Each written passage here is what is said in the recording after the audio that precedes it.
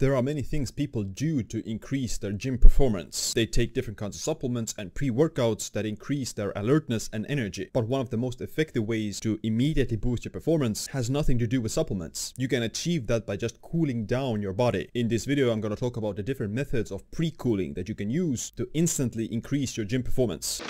It's showtime. One of the limiting factors to physical performance is your rising body temperature. Muscle fatigue may in part be due to the rise in temperature of the muscle itself. Cooling down the particular muscle group that's being exercised has been seen to increase endurance and power in the muscle. Basically, when you're exercising, your body temperature starts to increase. After a certain threshold, when your body is too hot, you start to actually experience fatigue and your performance declines. So one of the ways to extend your performance and increase it is to delay the onset of this heat. Humans dissipate heat through sweating, but there are non-hairy glabrous skin regions that regulate your core temperature the most. These regions are the palms of the hands, bottoms of the feet, the face, the forehead, and the ears. These parts of the body heat up the most, and you can cool down the entire body by cooling down these regions first. As core temperature rises, blood flow shifts to the skin and reduces blood flow to the muscles. In one study, one-hand palm cooling has been seen to improve aerobic exercise endurance in a hot environment. The palm cooling device also increased the duration of walking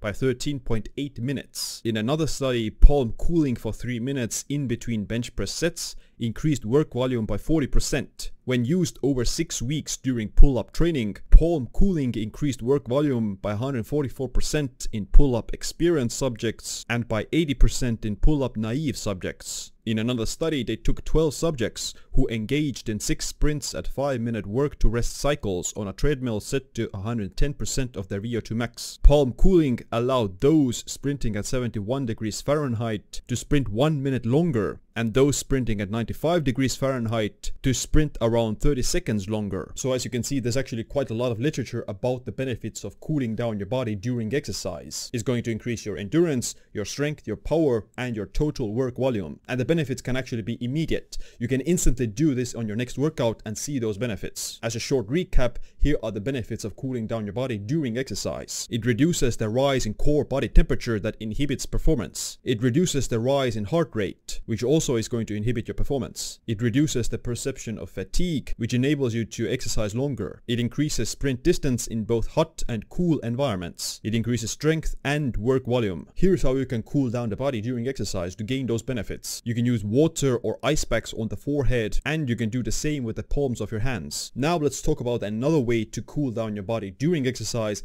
and postpone the increase in your body temperature that happens during exercise. It involves prehydrating with salt. Prehydrating with salt is able to increase your performance by 10 to 20 times more than any other supplement. By boosting your blood volume prior to exercise, which is most effectively done with salt and water, provides the body with a larger amount of circulating fluid to offload heat and cool down the body. Boosting blood volume also slows down the rise in core temperature. There have been several studies that have tested preloading with salt solutions prior to exercise to boost blood volume. In 13 trained female cyclists, they cycled at 70% of their VO2 max at 32 degrees Celsius until exhaustion. The first group took a high salt solution of 2,368 milligrams of sodium. The second group took a low salt solution with only 144 milligrams of sodium. On average, those drinking the high salt solution were able to cycle 20.1 minutes longer. The best pre-workout supplements out there, such as beta-alanine or beetroot juice, only increase exercise duration by 1 to 2 minutes. So consuming the high salt solution can increase your performance by 10 to 20 times more than any other pre-workout supplement. Similar benefits were found in 8 trained male runners running to exhaustion at 70% of their VO2 max in 32 degrees Celsius. On average, those drinking the high salt solution were able to run 20.8 minutes longer. Here's the best salt hydration formula for boosting your performance based on Dr. James DiNicolantonio's hydration formula from the book Win. 1 hour before training, you want to preload with salt, water, and glycine. Consume 2300 to 4300 milligrams of sodium plus 4 to 8 grams of glycine in 22 to 33 ounces of fluid respectively. Now that is a very large amount of sodium, and you don't need to take it if you're just going for a short jog, or if you're going for a 30-minute exercise session, or if you're just going for a walk, obviously. This formula is for scenarios